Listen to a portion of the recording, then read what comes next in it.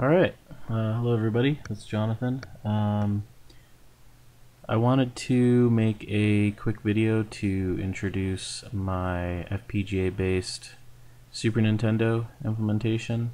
I've been working on this for quite a while. Yeah, quite a while. In the limited spare time that I have, I've made a ton of progress. And I was just I kind of wanted to keep it under wraps until I at least had some video output working. I took a different approach than I did with my original NES FPGA implementation. In that implementation, I kind of started from the output and worked backwards, and I mean basically that I got some kind of video graphics output working, and then added foundational features as I went along. With the Super Nintendo, I took basically the opposite approach. I implemented everything from the lowest foundational layer up and got that as absolutely perfect and accurate as I possibly could before I even bothered getting video output working. So with the Super Nintendo, what I have done so far is I've got all of the audio processing unit done. So SMP, DSP, and I've actually got, let's see, so I've got the entire audio core finished. So all this down here, and that is, I finished that a number of years ago, actually. I think probably 2 years ago or something. And that is as accurate probably as it will ever be. I've verified that I've verified my Verilog implementation against all 35,000 plus SPCs that are available on the SPC archive site, and they match. The output matches is a binary match for all of those SPCs when run against Blarg's SPC player in real time. I'm actually able to do a real time comparison, and I kind of set up a script to just let it run. It took a few days to run through all the SPCs, but they are it's basically exactly the same output as Blarg's SPC library, his software library. So that is complete. The SCPU, the 816, that is completely done, 100% accurate as far as I can tell. I actually ran the 816 code through a formal verification tool. Not sure how many of you are familiar with formal verification, but it actually can create literally a formal proof that a particular piece of logic is accurate and cannot fail given any number of inputs. And you do that by using system Verilog assertions. I think I have something like 3,200 last time I counted, or around there. 3,200 assertions. Every single one of them was written by hand. You can look up system Verilog assertions if you don't know what those are, but they basically verify every single opcode in every single addressing mode for every single microcycle that it's doing the correct thing, that it's putting the right thing on the address bus, the data bus, that all the internal registers are correct, etc., etc. It took a very long time, but that's one of the very first things that I got working. So that's completely done. The DMA is done, HDMA is done, and actually, so I've basically got the entire Super Nintendo hooked up to a logic analyzer, to my logic analyzer, and I actually got a picture of that somewhere. Let's see, here we go. So that's the setup basically, and I upgraded my logic analyzer to do this. I think I can, let's see, I've got I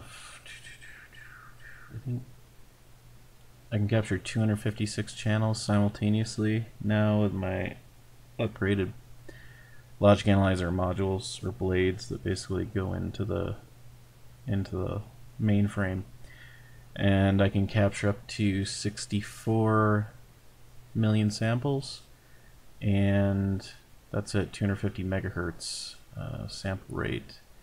So these are just these probe mods are actually from when I was developing the APU core for the SNES. So I don't really need that much anymore, except you can see a few here. Those are just for the APU, 2140, 41, 42, 43 register interface, basically the bus B interface to the APU. That's the only thing I need anymore. And let's see, so these are just some close-up shots of the soldering that was done. So this is the graphics side back here. Back in the background over here is the APU that I don't use anymore. And this is just putting some epoxy on afterwards. And the pink stuff, that bubblegum looking stuff, is just to prevent the epoxy from oozing in underneath the chips, or from leaking over, on other parts of the board through the vias and basically making a mess. And this is after the SNES was, the probe mod was finished, and yeah, so that's what it looks like now. Actually that's an old picture I've got. I think every single pin now is hooked up. I'm looking at it from kind of from over at my bench, and yeah, basically every single pin is now hooked up. So yeah, so it's been super useful. I've actually, a lot of it I used a lot of it when I was developing the 816, the logic analyzer interface. I used a lot of it. I used it a lot developing the DMA and HDMA. I've actually got something like, I think, what am I up to now? Something like 7 or 8 test ROMs, covering the 816, covering DMA, covering HDMA. There's 7 or 8. I've created around 30 original test ROMs for the Super Nintendo, and 7 or 8 of those actually they don't pass on the latest version of Higan, and that's just because, I mean, they pass on mine, and they pass on a real SNES, and they don't pass on BSNES or Higan. And that's, I mean, that's not taking away anything from BSNES or Higan. That's just, I'm able to create those test ROMs because I have a full picture of every signal, what every signal is doing, every clock cycle, what all the clocks look like. They're really, I mean, they're things that you I mean, maybe you could figure it out through software, but I mean, there's some of them for sure you'd never have a prayer of reverse engineering through software. I mean, you'd have to have a logic analyzer. So as far as I know, I'm the only person that's ever done anything like this. So I imagine that I'll end up getting more test ROMs that only my emulator and a real SNES can pass, but or maybe not. I don't know. I mean, I'm working on the video output now. Everything else is basically done. So so PPUs, all the register interface, VRAM interface, let's see, color generator RAM, sprite RAM, all that's all implemented. Literally, it's just it's quote just the graphics output. I mean, that's a lot of work still to do, but the foundation is, I mean, it's done. It's really only a matter of time now. Just got to implement the different background modes and priorities and color math, mode 7. I actually have a mode 7 demo. I already figured out how mode 7 works. I created an FPGA-based mode 7 demonstration that I can put a link to in the description if you want to take a look at that. So I understand completely how mode 7 works, how the affine transformations work. So I'm not worried about mode 7 at all. And so once that's done, yeah, I think I said color math. There's a lot of video output related stuff that I have to do, but I'm really confident that what I have now is, I mean, really close to as accurate as it's gonna get. I mean, especially the APU core. That's, as far as I know, that's my Verilog APU core is the most accurate SNES APU written for an FPGA that exists, simply because I verified it against every single SPC that's online on the SNES Music Archive. And what else? Let's see, what else is in the CPU? Oh, well, of course, the joypad interface, auto joypad reading, refresh controller, that's all done. The dynamic clocking, the way that the S-CPU dynamically changes its clock speed from cycle to cycle, that's all done, verified. So really, it's just, the cool thing is that I don't have, well, I have some video output now, which is why I'm making this video, but before I had any video at all, I still had the APU core complete and accurate. So it was really neat because I could load up games to the VeriSNES and hear them playing. I could hear the attractor demos playing, like, load Super Mario World and it'll play, or really any other game. I'll show you a few of them, but I think I can load something. I mean, 75%, probably more, of the games that I load, they all run and play just fine. I mean, games like Mortal Kombat, for example, I can, just press start, clicking through and hear the character selections and, and hear it saying, fight. And, I mean, button mashing games, I can, actually, Mortal Kombat is one where, I think it was Mortal Kombat, where I just mashed a bunch of buttons and actually won a round, which was really funny.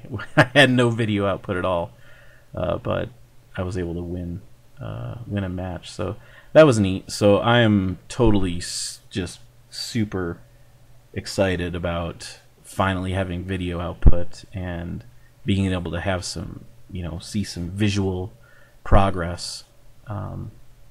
So let's see what else. Register file and PPUs and the CPU, those are done. I mean, I have to add the registers for the graphics and the PPUs. Vertical, horizontal shifting, all that stuff, that still has to all be implemented, but it's going to be, I mean, it's really super fun. It's going to be really super fun at this point. to add new features, because I'll be able to, each time I rebuild the design, I'll be able to see bug fixes and you know, new background modes and more games working, and so that'll be neat. Let's see, I'm just kind of looking over my notes here, things that I've done. I have hundreds upon hundreds upon hundreds of gigs of logic analyzer traces, captures from, I mean, basically covering every part of the Super Nintendo, and there will definitely be more as I do the as I go through the making the video output. I've also made some really cool time-lapse videos that I'm gonna post of me implementing the. I wish I had started making time lapses when I first started working on the Super Nintendo way back in the APU days, way back when I was implementing the audio. But I've got some really cool time lapse videos of me implementing the DMA controller, the MDMA and the HDMA controllers, and I'll post those. They're pretty neat to watch. Kind of learned a little bit about my approach to programming, watching the videos of me programming. I noticed that I'm extremely methodical in how I program and how I do research, and so it's just something fun to watch. It's not really to learn anything. It's just interesting. I think that's probably all I wanted to talk about it before we got into the video. So this is written in pure Verilog. Well, actually, I mean, it's system Verilog, but really that's just Verilog ++ in my opinion. Verilog actually as a standard doesn't exist anymore. It was consumed by system Verilog standard. As long as you're using a reasonably recent FPGA. This is running on a Cyclone 4. As long as you're targeting a reasonably recent FPGA, all the EDA tools support system Verilog now. So all system Verilog does on top of Verilog is just add a few really nice, useful keywords, like you can define a struct. I mean, it's still all bits. It's kind of a misnomer in my opinion, because system Verilog is not another level of abstraction on top of the Verilog language. It's at the exact same level of abstraction as Verilog. It just adds some kind of niceties in there. So, for example, like if you have a pixel, you know, you can define a struct that has 3 members R, G, and B, you know, and define it as a type T, like a pixel type or whatever. So, really, just useful, kind of neat stuff like that.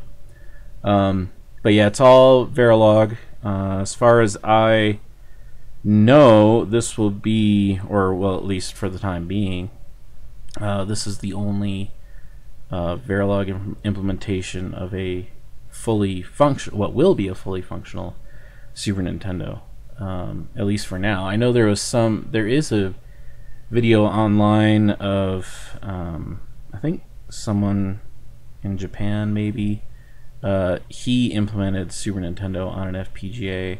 However, he did not write it in Verilog. In fact, he says that in comments. It was written in some I forget the name of the language, some weird high-level, it's basically a high-level synthesis language, basically kind of I can't remember what the name of it was, but anyways, it wasn't written in Verilog, so it was basically translated from a higher-level language.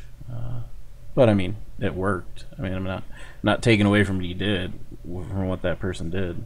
I think it's really cool. But this is pure Verilog, written by hand. Every single flip-flop and logic gate was written by hand. So it's taken a long time. It's been a lot of fun though. So I've learned a lot. So anyway, let's get to the video now. The video output I have, I spent only like less than a day on this, so this is not this is not a final result. I just decided to go ahead and implement mode 0, and it is absolutely not complete. It's maybe like, I don't know, if I were to guess a percentage, like 40% complete mode 0 implementation, maybe. So it's totally buggy. I mean, it's a laugh, but what we're gonna see. But yeah, it's still interesting. I like to capture progress of the output of anything, including like the audio. Even if it sounded like garbage, I still recorded it so I could hear the progress. So really, I'm doing the same thing here, just recording, even though it looks like complete junk. It's still neat to see my Super Nintendo actually outputting some tiles for once, for the first time ever. So yeah, so let's get started. Let's see here. So there's not really that many games that I could find that would output anything that really looked like anything, but I do want to show you the few that I do have. So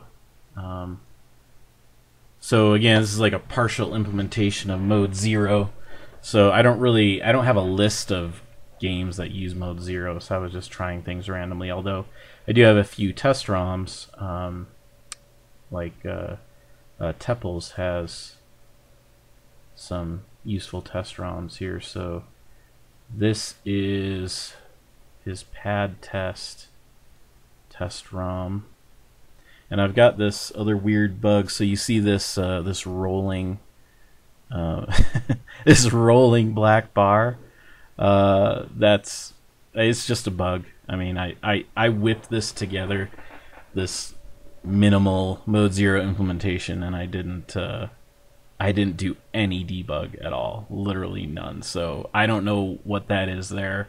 I have an idea of why that's happening, but I didn't even bother to try and fix it before I made the videos, because I was so excited that my Super Nintendo is outputting tiles, and it actually looks good. So so that's his pad test, or SPAD test, and let's do his low ROM template here. Let's see.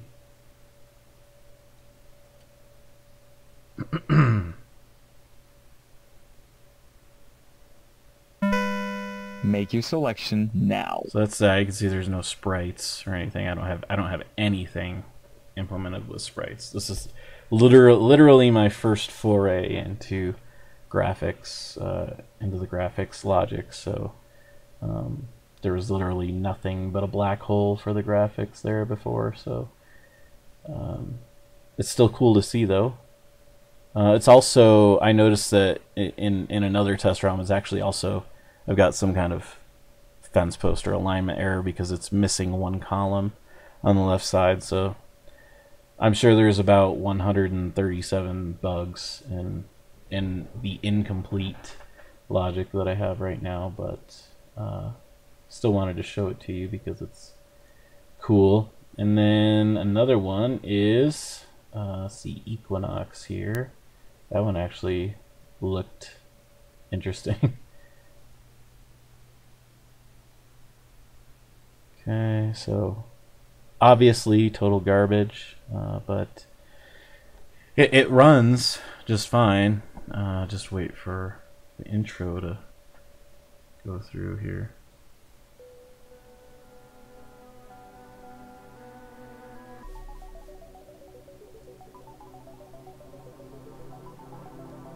I don't know if when I adjust the volume, if it also increases the volume on the Super Nintendo. So there's some tiles. I have press start, which pressing start does actually work, but See, there's the clouds. I mean, I mean, I think it's cool. So, I love seeing something, you know. Those are some, obviously those tiles are using mode 0. Yeah, this is the VRAM. The tiles being updated and all that crap you're seeing there. So, anyway, well, that was that. Let's see what else we got here. Did those? Oh yeah, of course. Got to do the SNES test program.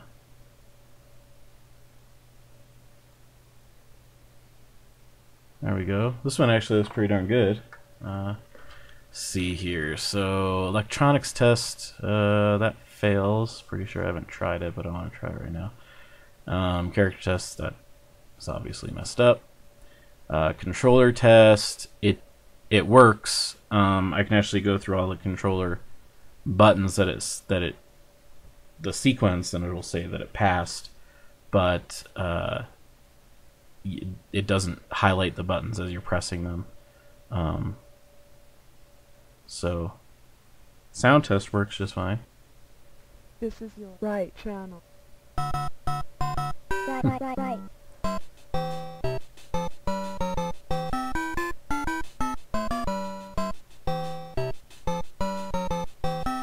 And the left channel. This is your left channel. Left.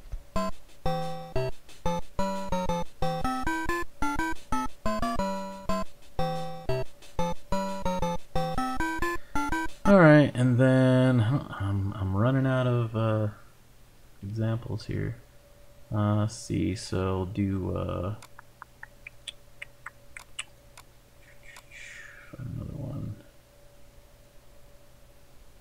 So this is gonna be Blarg's CD, near CD quality demo.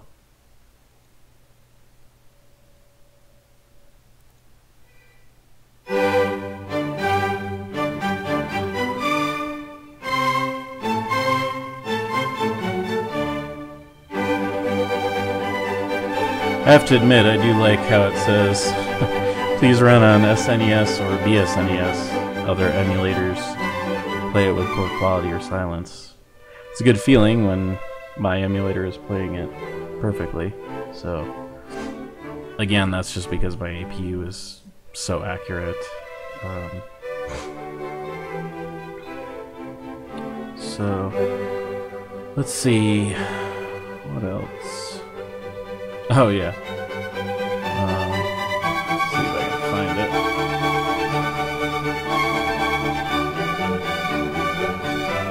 This will wait till this finishes. Sounds nice anyway. So next one I want to run is, and the last one actually, is a Bad Apple demo. It shows the tiles. I mean, it's still got this bar obviously. But there's something weird going on that I don't see how it could. I don't really have any idea how Bad Apple works. If anybody has any ideas why this is behaving this way, but basically it runs, but it runs really, really slow. It's like basically in slow motion, which is really bizarre. It's certainly not anything. I mean, this is not a software emulator.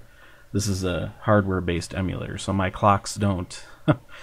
the system doesn't slow down under load. It's always running at a constant rate, so it's nothing like that. Really, really bizarre. I'll just load it up here. If anybody has any ideas why this is behaving this way, please tell me, because I'm clueless. I mean, I have so much more to implement. Maybe it's something with the way the Bad Apple demo runs. Maybe it's something to do with, maybe it uses sprite hits or something, which I absolutely don't have implemented. I'm totally clueless what could be causing it. I'm hoping that it's just something that I haven't implemented yet, some register or something like that, which is totally possible. But let me load it up here. Where are you? Okay.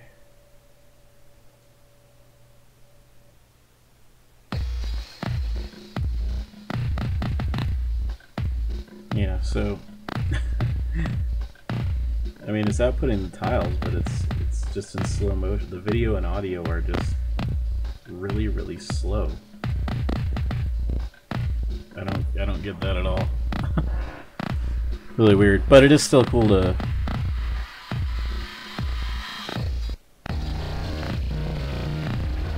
It's still cool to watch. So. Except for that stupid bar, black bar. But anyways, yeah. If anybody has any ideas, I'm gonna assume the best and say that it's just something some register bit that I haven't implemented yet that's causing it to run so slow like that. But in any case, that's the last one I wanted to show you. So go ahead and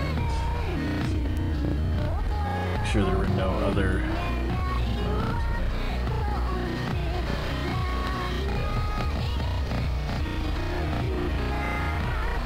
Yeah, other games, they don't show anything useful.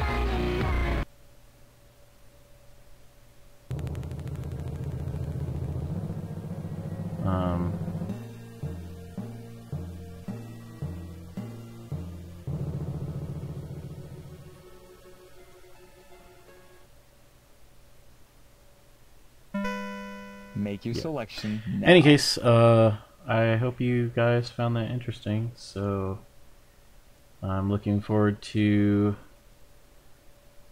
posting more update videos. So alright, I think that is it. So I'll talk to you later. Bye.